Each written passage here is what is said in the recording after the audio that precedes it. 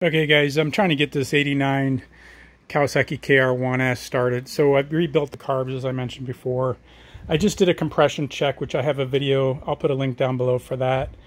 Compression is reading good. At first I thought it was a little sketchy, but now I redid it after kicking it 1,000 times and things are looking good. So both cylinders are putting out over 130, which is great. I'm very happy about that.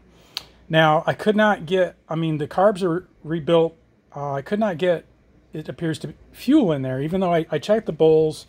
I loosened the nut on the bottom of the bowls down here and I saw a little fuel dribble out, so I knew I got fuel in there. This is just kind of your basic checklist for, this is a 2-stroke, as you guys may know.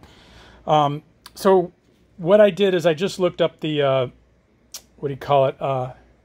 air mixture screw setting on this thing, and I had it wrong, so I was going to update that. Now I could be a little off because this bike has been modified slightly. It does not have an air box. I cannot find one. They're impossible, so I have to put AirPods on it. It came with like race AirPods because somebody was tracking it, I believe.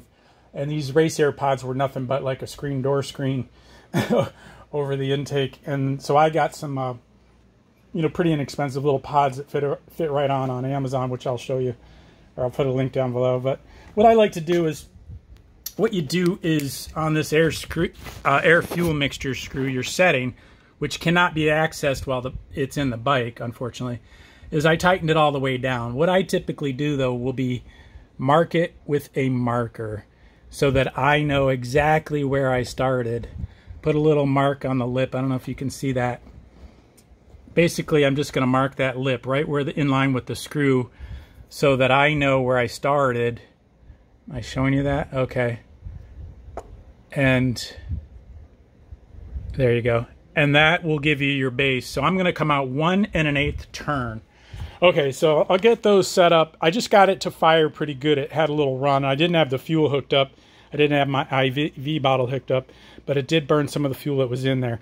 Now, what I typically find on starting these old bikes after 5 years, 15 years, who knows how long this one's been down. I know it's been down 5 years in my hands, never rebuilt, is you want to dial up that idle pretty high, because that, I don't know what it is about that. Even holding the throttle open doesn't emulate dialing up the throttle or the idle. It's something different. And then usually they start on choke, and this thing won't start on choke. So I'm getting it to start. I'm in Florida, so it's warm. I'm getting it to start with no choke, higher idle, and that's the combo. Every bike's different. These two strokes can be a little finicky, but we'll get her started. And so I'm going to set my air fuel mixture. Like I said, we did the compression check. Also did the spark plug or spark check. So what of course I did was had the spark plug out of the cylinder. I had it up against one of the bolts there, up against the housing. The easiest way to do it is to turn the lights out in the garage and then kick it and see what you got. Careful not to be holding on to the metal that is connected to that. That's always fun. And so I got nice blue sparks. At first I was getting kind of like intermittent, so I was like, what the hell's going on? So I also eliminated this clutch switch on the Cowies. They have this damn clutch switch which has haunted me on different bikes in the past on a Cowie. So I shorted that by jumpering that. Now my kickstand, that's another switch that could cause you havoc if you got an old rusty kickstand switch. So check that. Just, obviously the spark plug test, being out and kicking it over and seeing that blue spark is the foolproof, but make sure that all other things are equal, meaning that your kickstand's in the same position, your clutch switch is good, blah, blah, blah.